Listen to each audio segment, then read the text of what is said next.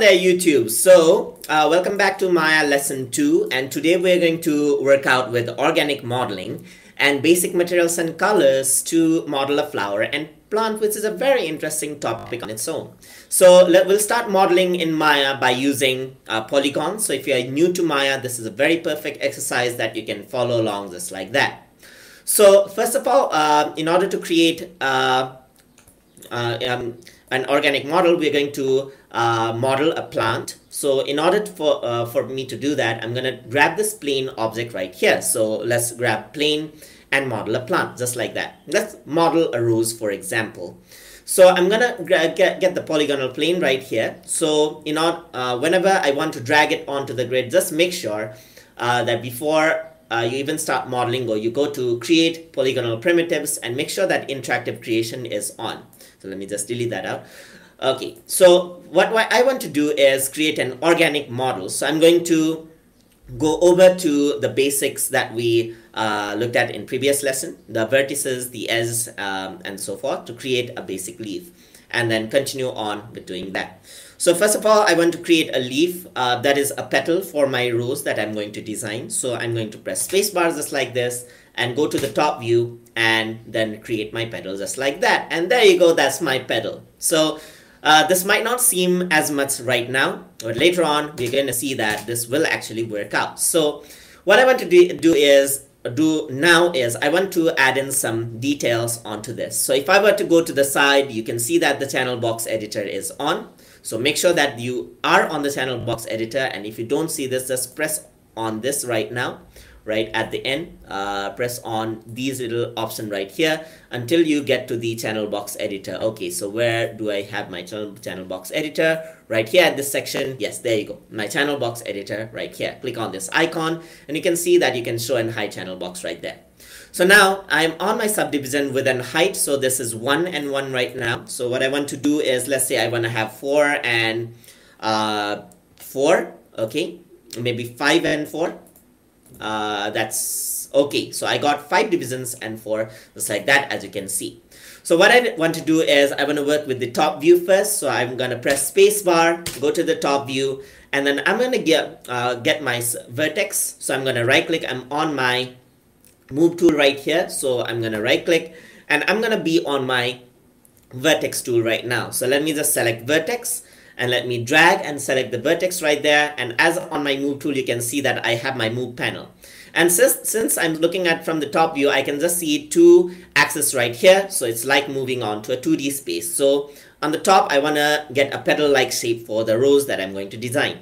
So I'm going to drag this right here. I'm going to drag this right here as well, just like that. I'm going to drag this right here, and you can see that I'm starting to get a petal-like shape just like this. So I can drag this to the left, drag this to the right just like this, drag this to the top, and drag this to the down. So you have a petal-like shape just like that. And I can press 3, and you can see that once I press 3, it actually smooths out, and this little vertex right here is giving a point-like shape, which I don't want. So I'm just gonna hit delete, and you can see that it actually smoothens my petal out just like that. So I got my petal shape from the top view. So I'm going to press spacebar, go to the side, and then I'm gonna drag from the side, just randomly select it just like that, so that my random vertices are selected. Pull this a bit to the top, randomly select onto the side, a bit to the top again, and then randomly select and then pull it out again, and there you go, I got my petal just like that. Okay, so drag this down just like that. So I got my petal-like shape for my rose. So I just want to duplicate this right now. So this is where the magic actually happens. So I got my petal. Alright, so I'm going to go to the top view. I'm going to make sure that I move this to the side. Let's take this point as the reference point. I just want to rotate this around and duplicate the petal. So let's say right now if I were to rotate this, how it rotates is like this. So it just rotates out just like that from this intersection point. So what I want is I want it to rotate from this area right here. You'll see in a bit why I want to do that. So I'm going to press D, and once I press D, you can see that I can actually change the pivot point just like that. So I'm going to hold it right here and leave it right there. So now what actually happens is that I can move the petal from this around, and you can see that it rotates right along that axis over here. So what I want to do is I want to press Shift D, that's for duplicate. Okay, remember, Shift D is for duplicate. I'm going to press Shift D and then drag this just like that. You can see that my rows is actually duplicating just like that. I'm going to press Shift D again, and it takes the same rotation axis and it actually rotates along the same axis. So I'm going to press D again, and you can see that it actually duplicates just like that. So there you go. I got my rose petals just like that. All right, there you go. So you can see that it actually looks very beautiful. So I'm going to grab all of these, and you can see that if I were to move this around, it actually takes this leaf right here, okay, this petal right here, and takes it as a parent. So this, if you were to deselect and select again, this won't work. So this has to be directly after you rotate it. So if I were to drag this up, you can see that once I drag this up, this one, so I'm just gonna make sure that I click on the circular portion right here. And sometimes you might see that your circular portion is quite small like this. So just press the plus and minus on your keys, on your main keys, not your numlock keys. And you can see you can increase and decrease the size right here. So I'm going to drag this up and down so you can see that this actually helps. So I'm going to drag this up. All right, press Shift D, drag this down, press Shift D again, drag this down a bit, press Shift D, and you can see that I got my basic rows right there. So this is quite easy, as you can see. So let's work with the stem. Let's select all of these. Let's move this to the top, as you can see right there. So I want to work with the stem and the leaf right now. So I'm going to do that. Okay, stem and the leaf. So if you were to press F, you can actually see that it actually focuses on my model just like that. So I'm going to go and make my leaf just like that. So press space, go back over here, this section, and I want to make sure that I work with a square. Usually I go for cylinder as well. I show you in later lessons why I want to avoid that.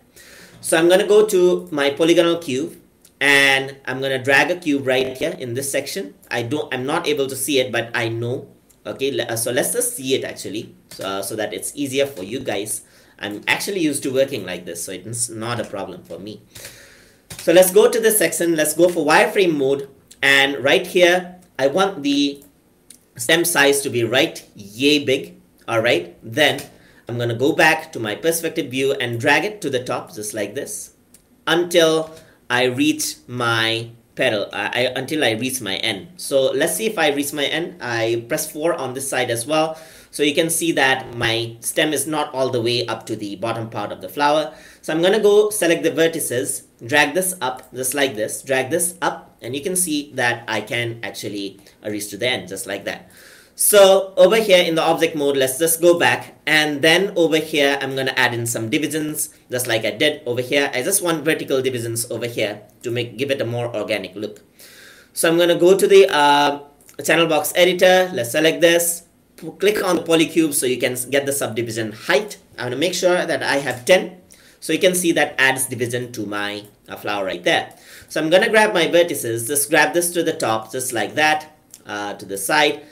Grab this to the side just like that, press 3, and you can see that you already get an organic like modeling just like that. And over here in the beginning, okay, there's some error right there, so press Ctrl Z so that I don't get that error right here. Press Ctrl Z. All right, so I want to make sure that I add in some modeling points. So you see the error because I actually dragged the vertices at the top. It's showing the error, so I have to remake the model. All right, so just grab it just like this, and I'm going to go to the side view so that I grab it till the point I want. All right, so now if I were to add the divisions, then it won't show the error again. So subdivision height will be 10 just like this. Press 3 so that you get the smooth like view. So drag this to the side. I'm going to use my side view so that I don't actually get the errors. So you can see that I can actually grab the side view, go to the side just like this, go to the side just like this, and go to the side just like this. All right, there you go. So from the side again, over here, I'm gonna go to the left side, go to the left just like that, go to the right, and to the right, there you go, and to the left, and there you go. All right, so I got a stem of my choice. So with a bit of organic modeling right there. So finally I have to work with the leaf. So I'm going to use the same method that I use for my, okay, I actually press Control S. I don't really need to save it right now. So I'm going to grab my shape right here, okay, my polyplane surface. And from the top on the side, I'm going to grab it to make a leaf-like shape. So just do it like this. Add a leaf-like shape. So let's go for a 4 by, let's say 5 by 5 now. Okay, there you go, 5 by 5 right there. Delete the end like I deleted in the pedal so that I have easier time modeling. So then grab this in the front. Okay, I needed a bit of division over here, so maybe 6 divisions will be more like it. Go back, because if I were to delete some vertices, then it won't work correctly when I add in more divisions. So go back right here on the attribute editor, oh sorry, channel box editor, go to object mode, and then I'm gonna add in more division to the width, maybe. So 6 with, oh, not the width. Okay, so width is 5 and height is 6. Okay, so I got 1 division in the middle. Okay, that's gonna help me later on in the modeling. And then get the vertices, delete this one out, this one out, this one out, and this one out. Pull this to the side just like this, pull this to the side. Maybe I want to grab this out, 2 of these just like this, and then rescale this out just like this. You'll see later why. And then pull this out just like this, and pull this part out just like this to give it a leaf-like shape. So you can see that the leaf-like shape is actually coming out just like this, and there you go. Pull this out to the front just like this, and pull this out to the bottom just like this. So once you do that, you can actually see that I got my leaf right there, just like that. And then I'm going to press F. I'm going to go to my vertices, and from the top, I'm going to select just the middle portion out just like this. And then I'm going to grab this down. Okay, so I get a leaf-like shape just like this. Press 3.